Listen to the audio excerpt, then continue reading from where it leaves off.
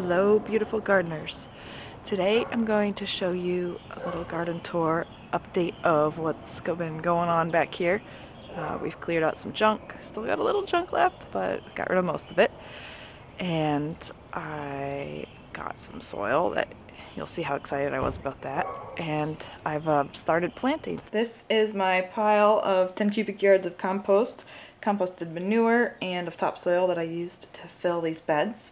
And if you notice those plants in the back, I'm going to show you them close up here. And I've got some kale that's gone to flower, and I'll collect the seeds. I got some old carrots and beet greens. This is my yarrow. It blooms a gorgeous red. And this is my first time growing snap peas. These are sugar and snap peas, which I'm really excited about.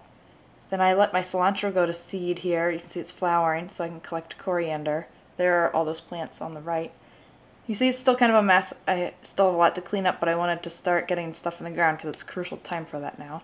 And on the left here you'll see a spot where I'm building a giant raised bed that I'm really excited about that I'll show you soon. These are my Thailand giant elephant ears. They are amazing. They get huge, huge, huge leaves that are like almost as big as me. I mean, just awesome. They do like to have really moist soil, but I don't know if they like this kind of waterlogged condition. Our backyard is just really, it's like poorly drained, very poorly drained. And we've tried to fix that, but we still have issues. I planted these last week. I didn't realize they would be this flooded, so this is the first time I've put them in this location. I might move them. I don't know. Keep you updated. This area is still kind of a wreck, but that's okay. We're working on it. It's really flooded. It's mushy and gross. I've pulled up like, I don't know, dozens of yellow dock plants. It just needs a lot of work.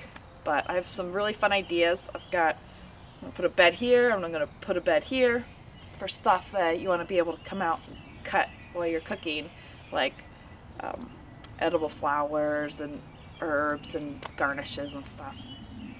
So it needs a lot of work, but just figured I'd show you so you can see where it is in the process and be all like, whoa, when it's finally become the vision that I have for it.